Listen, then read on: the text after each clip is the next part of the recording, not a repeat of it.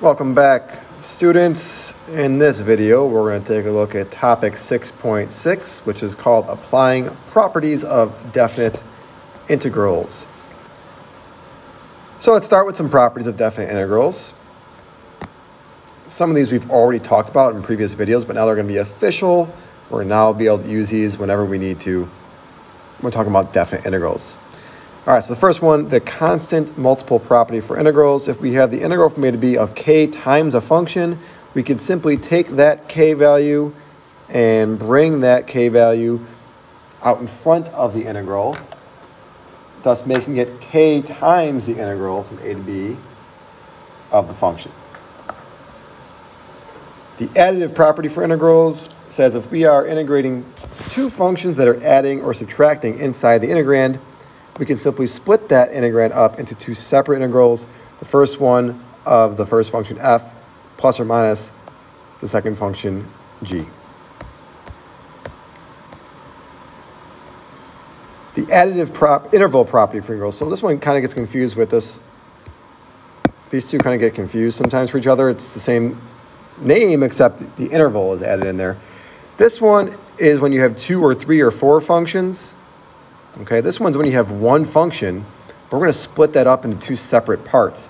All right, so what do I mean by that? Just making up an example here. If we had the integral from 0 to 8 of x squared dx, right, we can split that up into the integral from 0 to 3 of x squared plus the integral of 3 to 8 of x squared dx. Okay, so that's just an example of how that might be used. Obviously, it's not something you would do in a problem like that, but it comes in handy when we're talking about a graph.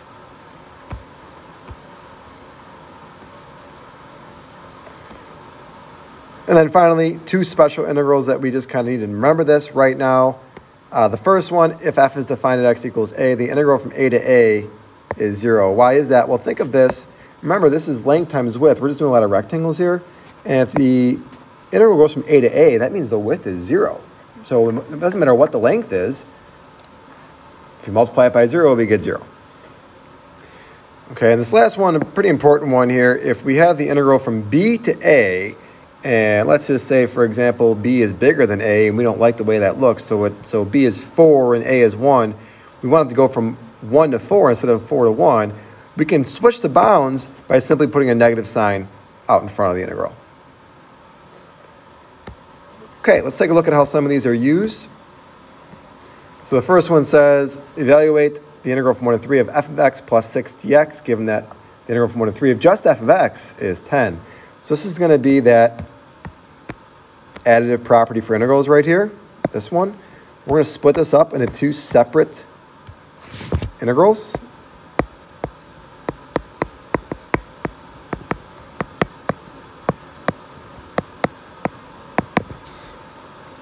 Okay, this first integral, well, I don't know why I wrote 10 there. I meant to write 6. Sorry. 6. So this first integral over here, we already know what that is. It's 10. That's why I wrote 10 in the last one. Plus, this, if you remember from our video about geometry, is just a rectangle of length 6 and width 2. So 6 times 3 minus 1, which is 6 times 2, or 12. So this would be 22.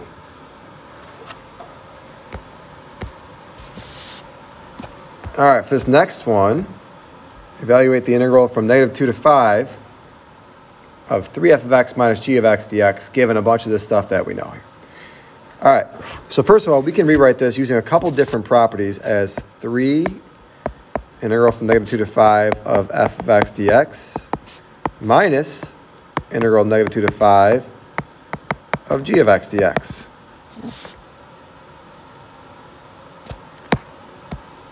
Okay, now we don't know this value, but we know this here. So we're going to take a lot of different properties that we learned here, and I'll explain them as we use it. So it's going to be 3 times the integral from negative 2 to 3 of f of x dx plus the integral from 3 to 5 of f of x dx minus this we do know. the integral from negative 2 to 5 of g of x is negative 4. So minus negative 4. All right, so we're still not ready to solve this quite yet.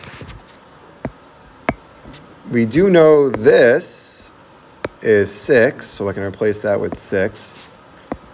But we don't know the integral from 3 to 5. We do know the integral from 5 to 3, so we can make this, we can change the sign here, make this minus the integral from 5 to 3 of f of x dx, and over here we have plus 4. So finally, we do know this is 3, so I can replace that with 3, and I get 3 times 6 minus 3 plus 4, which is 3 times 3 plus 4, which is 13.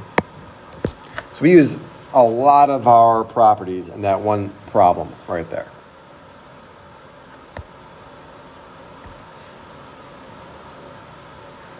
All right, the next slide here, we're talking about special circumstances with functions, areas under the x-axis. So we've talked about this a little bit as well in our previous videos. The figure to the right shows a graph of f. The areas between the graph and the x-axis are denoted by the values a and are the same size. However, the integral from 0 to a is above the x-axis, so we say that's positive, so 0 to a. We say this is positive a. But the integral from a to b is below the x-axis, so we call that negative a. Even though the picture just says a, we know it's below the axis, so it has to be negative. And here we just have a couple different transformations that we've looked at probably in your pre-calculus course. Okay, this is the function f here. If we have f of negative x, that's simply going to be some type of reflection. And if we have f of the absolute value of x, we have the graph as a reflection on the positive side of the y-axis there. Okay, some things might come in handy in the future. All right, example 2 says assembling areas. All right, we have this beautiful picture here of f. We know this is 15, this is 5, this is 7, this is 10, and thanks to this right here, we know that this is 3 from C to 0. And we're asked to answer these 6 questions to the left here. All right, so from 0 to E. So from 0 to E.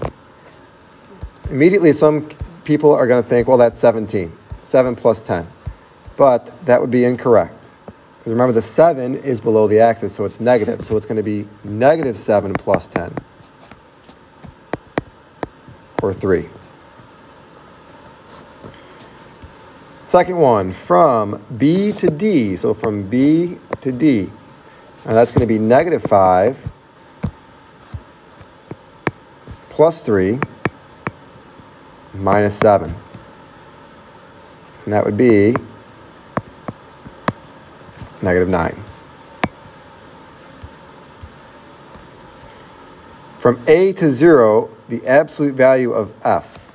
So from A to 0, the absolute value of f. So really, we're thinking of f as this here, 15, 5, and 3. Which would be 23.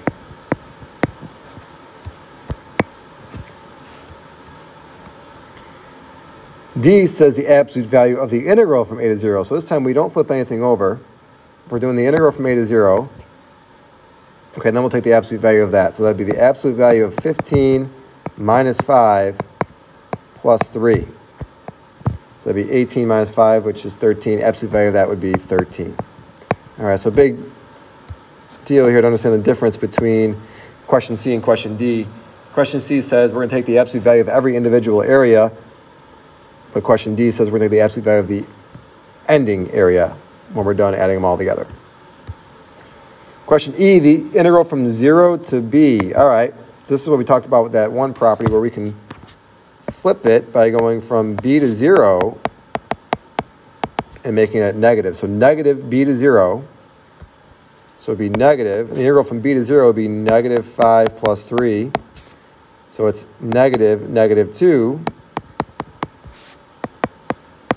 Or or 2.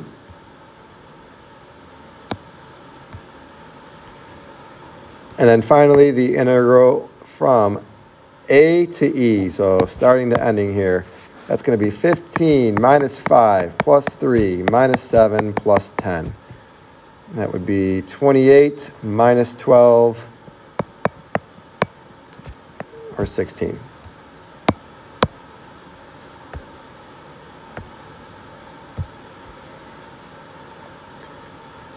Last one, example 3, integrating a function with a discontinuity. Sketch and shade the region depicted in definite integral. All right, so from -3 to the left, we're graphing the line -2x plus 7. Sorry, from +3 to the left. So if we graph that, that would be a y-intercept of 7 and a slope of -2. All the way until we get to 3.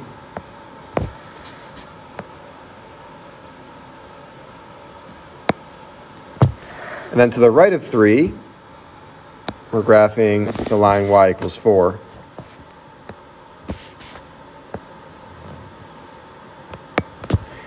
So we're trying to do the integral from 0 to 5. So that would be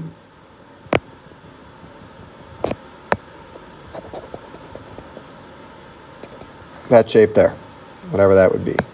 All right, so what we can do here is we can break this up into 2 integrals. So the integral from 0 to 3 of f, because we recognize that as a trapezoid, plus the integral from 3 to 5 of f, because we represent that with a rectangle. All right, so the trapezoid would be 1/2, the height would be 3, its bases would be 7 and 1, and the rectangle would be simply 2 times 4.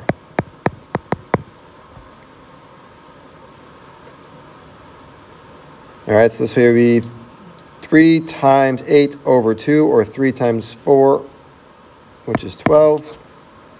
And the second one, 2 times 4, is 8. So the integral from 0 to 5 of f of x dx is 20. All right, that's it for our look into topic 6.6. Hope you enjoyed the video. Thanks again for tuning in.